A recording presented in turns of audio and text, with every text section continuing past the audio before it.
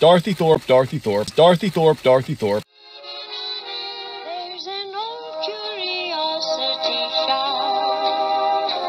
Every once in a while I go by there for the fond recollections that lie there in that old curiosity shop.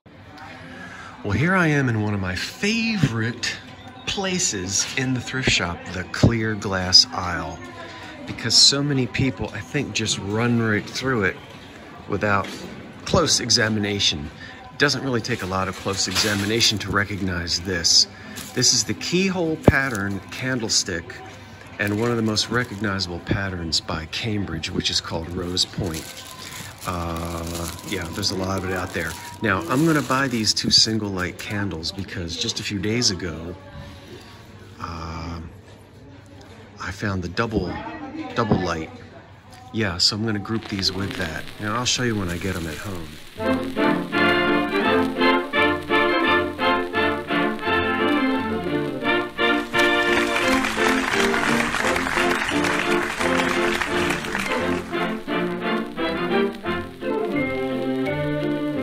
gonna pay a lot for these, more than I normally would, $7, but you'll see what it looks like when I get it paired with the other pieces at home. And then there's some interesting things down in here to show you that I've already put in my cart. It's noisy in here, so I guess I'll have to show you when I get out to the front seat. But let's just keep looking a little bit here. Oh my word, what would you do with that thing? That's a monster. Seems to me, well, here's a nice little crystal compote that's etched. No, that actually looks wheel cut. Yeah, rather than acid etched, I think that looks wheel. It's dirty, and it doesn't have a price tag. Ooh, I don't want to mess with that. Let me get down here on the flow. Down on the flow, here's a pressed candy dish for $5. That's okay. I'm looking at that and trying to decide if that's the Anchor Hocking Wexford pattern. I'm familiar with Wexford in the dinner, glass tumblers and that kind of thing. Is that Wexford by Hocking? I don't think it. Well, I guess I'll find out. You'll tell me. If I find another piece in here that is Wexford, and it's amazing that I can't because you find Wexford all the time, but it's pretty common. I mean, there was a lot of it made in the 60s. I don't know what this thing is, but it's an old pressed glass type of a plate, $1.99. It's bound to be missing one of these little, oh, I think it's cracked right there. No, it's not. I don't know what this is. This looks old, though. Are these like sheaves of wheat? I wonder if there's... Oh, there has to be a point missing. No, they're all there. They're all there. I wonder if this is a really old piece. Oh, wait a minute. It has a K and a W. KW. Karen Williams. Or K&W root beer. I'm not familiar with KW. KW. Let me go see if I can figure out what KW is. All right, boo-hoo-hoo. I kind of thought it had the look of maybe late Victorian amber glass, and boy was I fooled. The K&W does not stand for the lovely Karen Williams. I'd never heard of Kemper Wheaton, but apparently the Kemples, married in 1945, started making glass. And when Mr. Kemple was called up yonder, his widow sold the molds to Wheaton, the Wheaton glass in Jersey. I should have known. I have a connection to that, and I'll tell you about that some other time. And Wheaton made these in the 1970s. So, yep. It was either from the 1890s or the 1970s, and guess what? It's the 1970s. It's still a really pretty piece. I like it, and I think I'll just go ahead and keep it. probably would be like a nice centerpiece on a table during the autumn season. It really is a pretty amber color, I think, and I like the pattern on there as well. It has the feel of old glass. So I didn't know it, but when you see a K over top of a W, that's what it stands for. Now, they haven't been making any of this since the late 70s, so that's the story on that piece. It's good to know and it's good to learn. Okay. I like that dumb little plate, but I don't know what I would do with it. KW. Wonderful. Here is the big Duncan Miller deviled egg plate, and in the sandwich pattern. And the Duncan Miller glass is so much better. It's a much higher quality. Just look how that sparkles in the light. That's only $7. Now, if I buy this, I'm gonna not be reselling it. Yeah, I've kind of started a small Duncan Miller sandwich collection, believe it or not. And then, but I find that their original production line was much better than the other companies. Yeah, that is really nice in the Cape Cod pattern. And there's a little, I think that's teardrop. Is that Duncan Miller teardrop? And I think that's early American press cut by Anchor Hocking.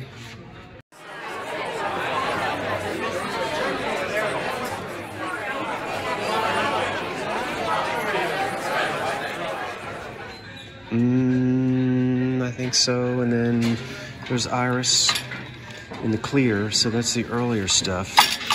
We were just talking about the Iris a few days ago.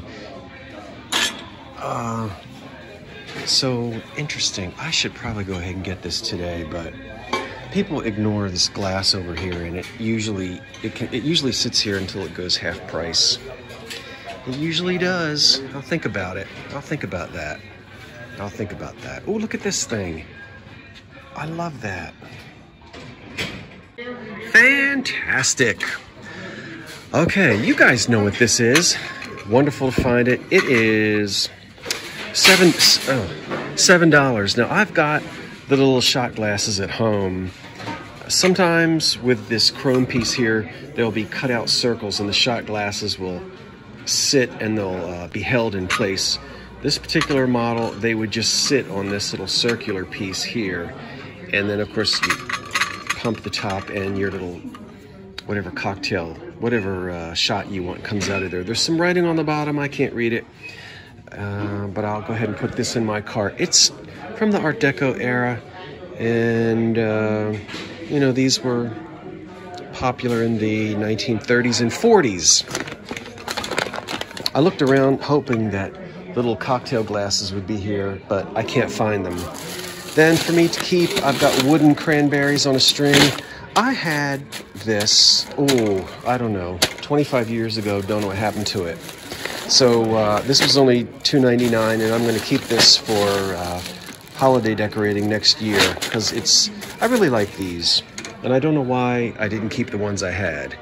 Okay, I think that's going to be it. Some Pyrex down there, which is no big deal. I don't think there's anything else. So we'll take our little shot glass dispenser, liquor dispenser thing, and get out of here. Isn't the clear glass aisle so much fun and so challenging? There's always something new to learn. And I always have to go back and watch my videos and listen to myself, because without a script, you're just going down the aisle.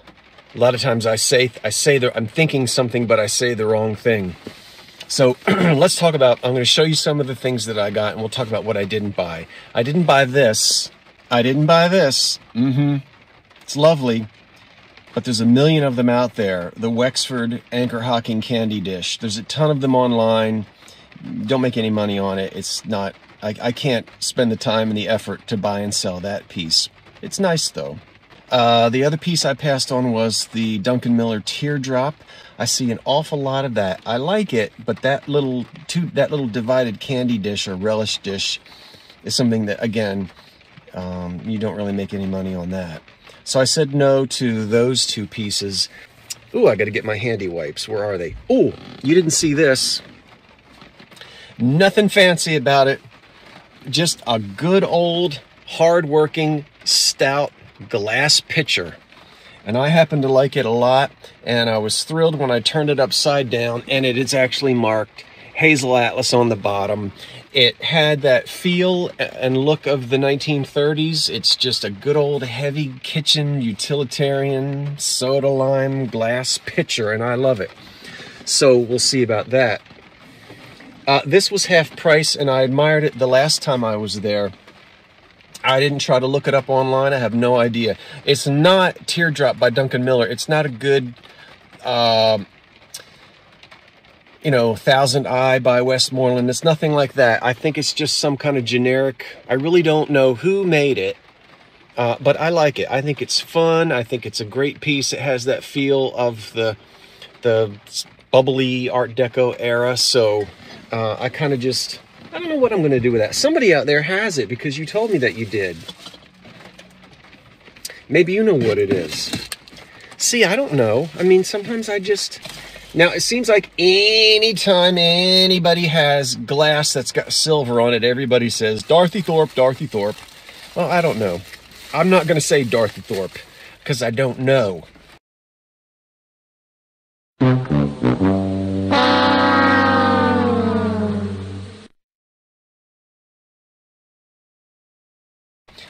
They're unmarked. It's not something I would normally buy, but I'm going to go ahead and toss these up in the eBay store. They do have a classic. I really like the way there seems to be more of the platinum or silver that goes from the top as it goes down to the glass. A little bit more than you normally see. They're a little more generous with it. And they're these little sort of, I guess, old fashions. And this wasn't very expensive. And it kind of has a neat mid-century, mid-century look. I think somebody's going to like those.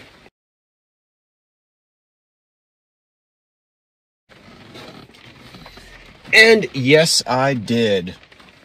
Take a look at this advertisement right here. Duncan and Miller introduced a pattern, and I can't remember. I know it came out in 1921. I can remember that it was 1921. And when it came out in 1921, they didn't call it sandwich. It was something else. Lace, fine lace, American lace. Anyway, it didn't take long. They changed the name after a couple of years. And by the mid-20s, they were marketing this pattern as sandwich because it looked like it was reminiscent of old Sandwich glass. Made in Sandwich, Massachusetts, out there on Cape Cod as soon as you cross the one of the bridges. Go there, tour it. It's wonderful. Go to the Glass Museum. I'm sorry to tell you that the Beehive Inn on 6A is no longer open. I was screaming about that the last time. Somebody told me that it hasn't been open in a while, but anyway, you'll find another good eatery. And that Glass Museum is wonderful. There were other companies, and I think, I'm going to get this wrong, but you guys can look it up. I think Duncan Miller sold their molds, and was it Indiana or Tierra, or somebody redid it. But then Hocking had a sandwich pattern. But by far, the Duncan Miller is better. And you not only from the clarity of the glass, but there's also, when you look at what looks like 3 sheaves of wheat, I'm going to hold it up and show it to you, with wings, there's a diamond holding them together, and you'll see that, I don't know if you can you see that right there on this Duncan Miller deviled egg? It's a nice one. And I am putting together, this is what I do, I'm putting together sort of like a luncheon set in Duncan Miller. So did I need the deviled eggs? Everybody needs a deviled egg. You're sitting at home by yourself? Fix yourself a big old deviled egg plate. Do it right. Now look at this thing. I have not looked it up. I don't care. I'll look it up later. But it had an old feel to it, the glass. I thought it almost looked like something off of a blender. Now, the top of it says, let me get it to where I can see it. It says candle warmer, design number, and then it says, now I didn't see this in the store, I see it now. I did not see the word Silex. Now that's coffee. So this is a contraption to keep your Silex coffee pot warm. How about that? Yeah, now I've got to go and look and see how far back it goes. This has to be at least as old as I am. And I think it's a little bit older. And then on the bottom of it, it says part number CW. Wait a minute. Yeah. Bloomfield, Indiana, Incorporated, Chicago, USA. So Silex has been around, what, at least since the 1940s?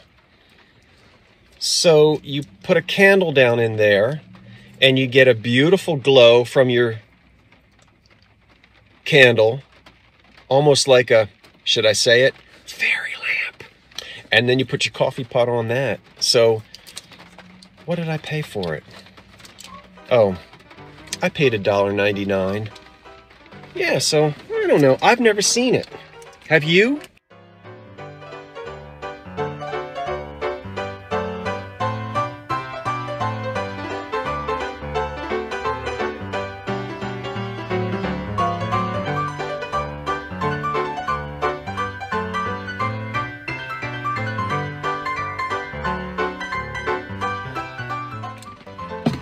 Now, I can't wait to do this. Ugh. Whew. This is gonna be great. Yeah. I like my dirt. I don't like other people's dirt. My dirt is clean. I know where my dirt comes from. I don't know where other people's dirt comes from. You know what I mean. You know exactly what I mean. Okay, I don't know.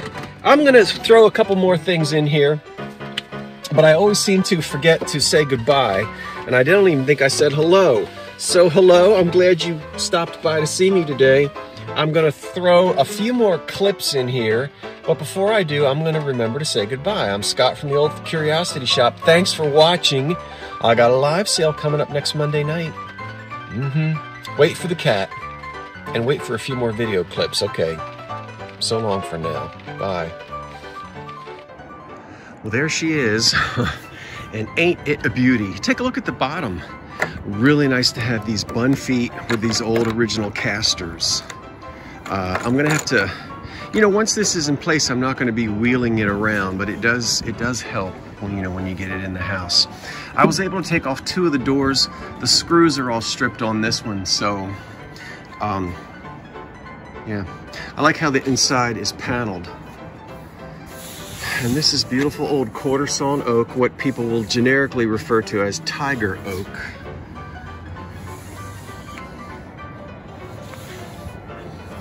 It has its original finish, which just needs to be cleaned and just a little bit of restoration, but I will not be stripping this piece of furniture at all. So there it is. Okay, and I can drive back that way. And then I have help in Jersey. Once I get it there, I can get it taken off the truck. But while I'm here across the river in Pennsylvania, I might as well do some thrifting because I've got an entire back seat in that truck that I can fill up. Okay, let's go. Not that I need any more books, but let's go see what else we can find today. I can't wait to get this thing home. Okay, after safely getting the bookcase loaded in the back of the truck, there it is. I went back into the Goodwill store after I put the bookcase in the back of the truck, and I bought a matching pair of 2, that's a pair, of 2 light Elegant Depression glass candlesticks. And then I also bought a nice green Depression era candy dish. I don't know, this one I've never seen. Ooh, this is filthy. But a really nice emerald green color. And it's just clearly glass from the Depression era. And but a nice piece, probably a nice piece made by one of the nice glass companies of the 30s. And so now I will sanitize And then I will prioritize, which means I'm going to another thrift store. Did I tell you I was going to another thrift store after I have my Big Berry Adventure Tic Tacs? Breaking it wide open on a Friday morning in the old curiosity shop. Woohoo!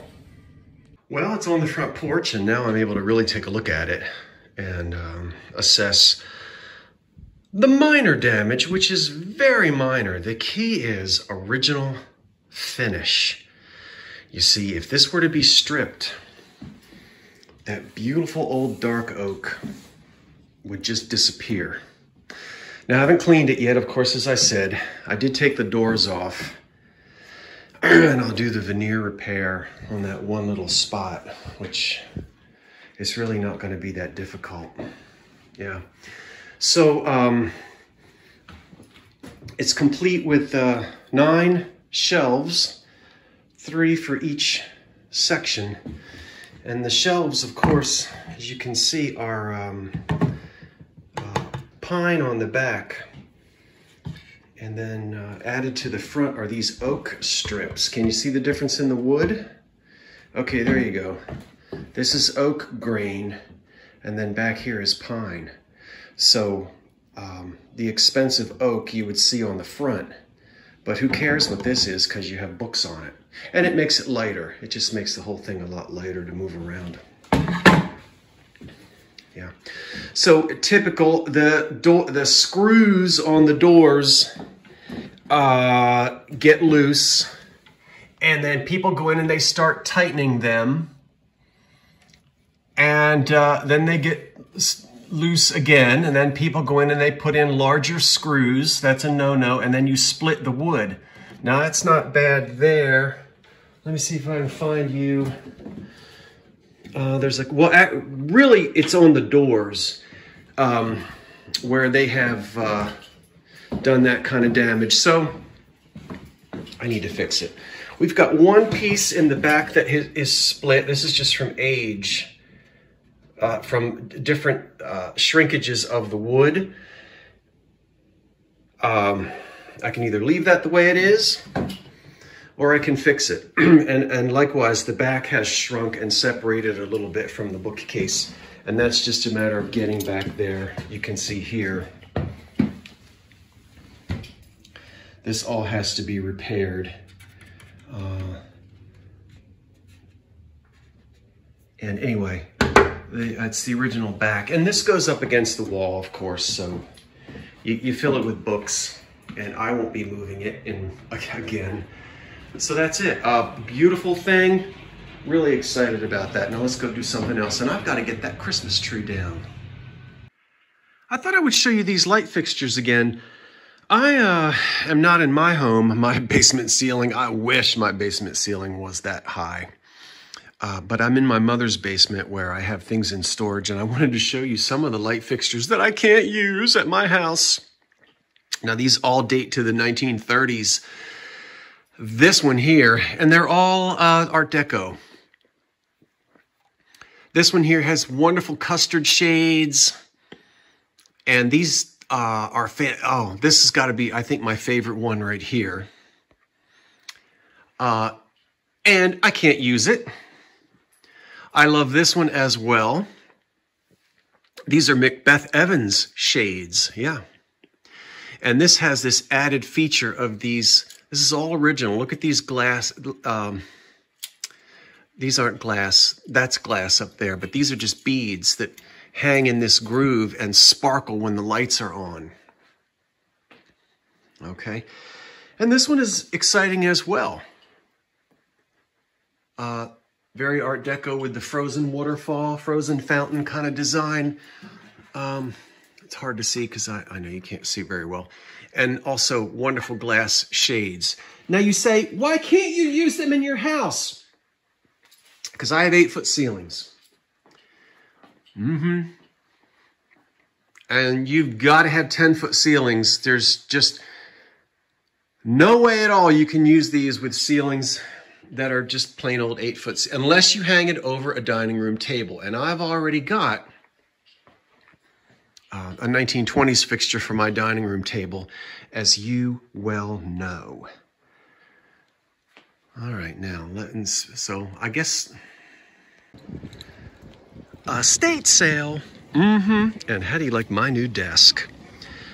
It's a mahogany library table, which I'm going to be using as a desk. It's been in the basement. It's a little rough. Oh, and I bought 2 1920s wooden candlesticks as well.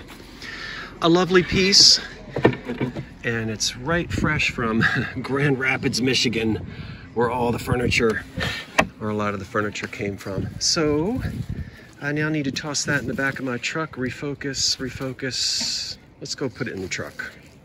I love it. Oh, it was $20. $20. It's cold and windy out here. Let's get this wonderful table off the back of my truck and have a closer look. The nice thing is, the library table is not going to need to be refinished. It's a typical piece of furniture from the 1920s, and it is mahogany veneer, of course, all over the top. And then there's the one drawer in the center. Library tables were popular from the Victorian era. They started to fall out of fashion in the 1930s when houses got smaller, but you didn't really need a big library to use a library table. They could be used in parlors or sitting rooms and whatnot. And there was usually a chair next to it. Obviously, as the name would suggest, reading. You would have books on here. It could also be used as a writing table. There's a drawer here for to keep writing paper and such.